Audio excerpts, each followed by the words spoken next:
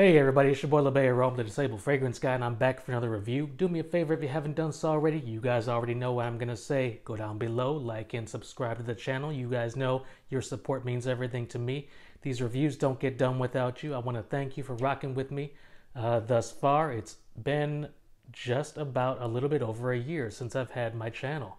And thank you guys so much for your time, your considerations, your comments, your concerns. Everything from the good, the bad, the ugly. I want to thank you because this year has just been amazing. This journey has been amazing, and it does not happen without your support. Thank you so much. So this is my very first tag video. I was tagged by my guy, Kingdom Perfumes. He is a local reviewer in the DMV area. Shout out to Kingdom Perfumes. I'm going to link his channel down below here in the description. But he wanted to do something a little bit different today. Since today is Father's Day, I am going to be reviewing two fragrances that my father-in-law wears. Still wears to this day, currently in his rotation. I'm definitely going to get this started off with an oldie but a goodie. And I still wear it too, and I love it just as I did when it first came out. The first fragrance today is going to be none other than Issey-Miyake's L'Eau d'Essai. Now, this came out in 1992, between 1992 and 1994. I really couldn't pin down the exact year. The nose for this fragrance is Jacques Cavalier, and I'm probably just butchered that name. I am so sorry, Jacques. The notes: tangerine, yuzu, water lily, spicy notes, sandalwood, vetiver, tobacco, musk, cedar, rose, and freesia. Now, this is the coolest, most fresh, watery floral musk that I've ever encountered, and it has stood the test of time. It came out a long time ago, but I'm telling you, my father-in-law rocks this with reckless abandon almost all year round, but definitely in the spring and summer times. Up in New York, he's definitely wearing this. Actually, he gave me this bottle, so he definitely has it in his collection, in his rotation. I am going to give a fresh spray on my arm here, my hand. The spray is very nice.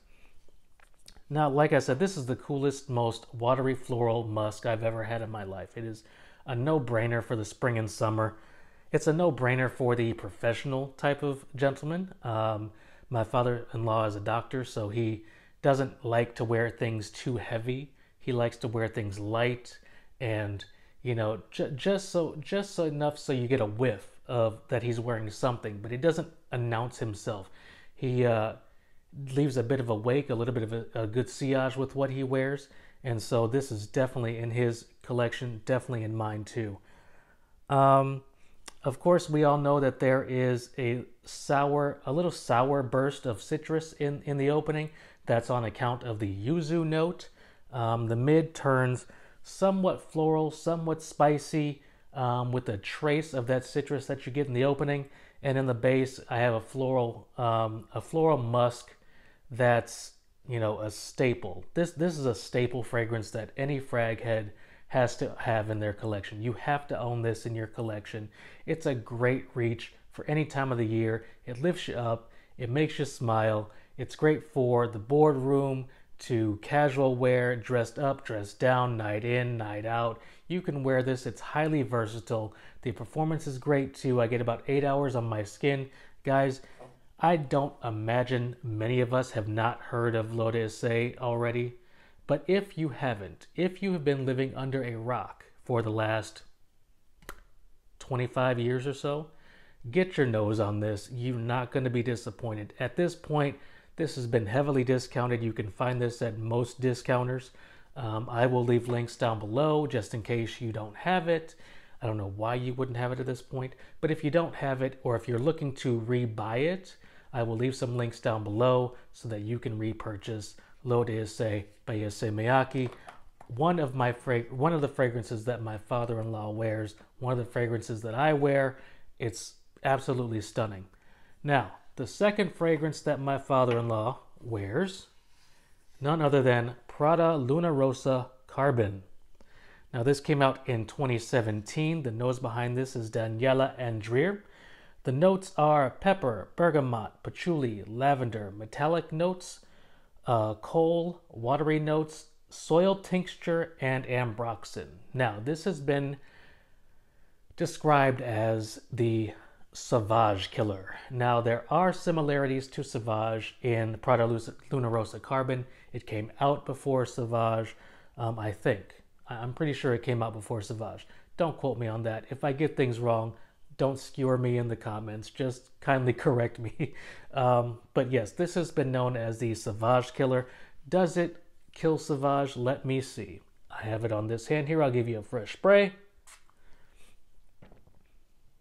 Off the jump, it does have a similarity to Sauvage. I'm not gonna lie, it's got that that blue ambroxan feel to it. It also has ambroxan as a note in the fragrance, so it's definitely got that blue ambroxan feel to it. Slightly spicy on the account of, I believe, the soil tincture note that's in here. I think it's better than Sauvage, though. I honestly think it's better than Sauvage. I think if you're tired of Sauvage, I think if you are played out with Sauvage, if Sauvage is just giving you just boredom at this point, I would certainly try Prada Luna Rosa Carbon. I think you might get a little bit more of an excited nature from it. It's versatile as heck. I mean, you can dress this up, dress this down, wear it to bed, wear it to the boardroom, wear it to anywhere you want to go with this fragrance, it will go with you.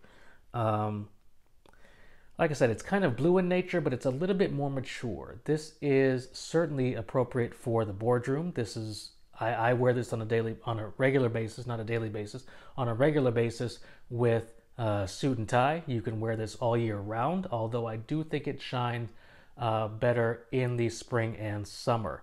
So for my professional purposes, I work in an office building. It certainly fits that bill.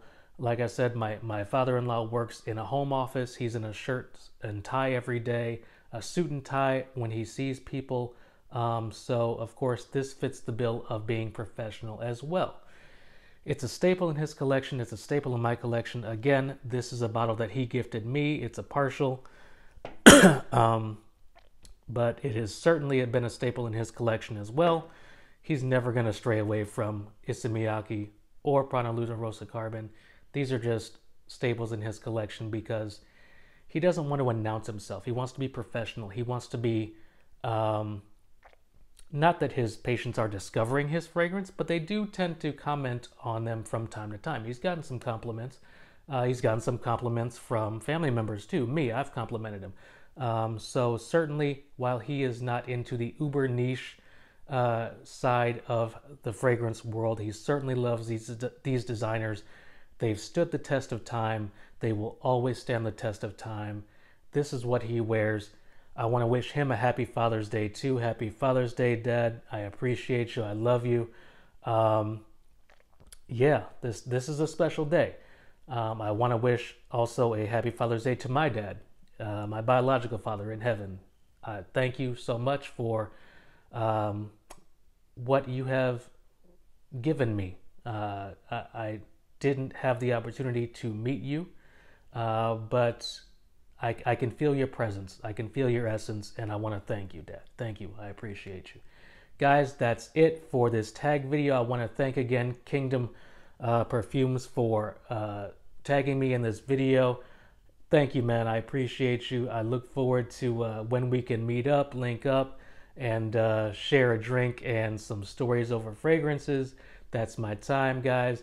I will leave some links down below to where you can get these fragrances, and I'll see you next time.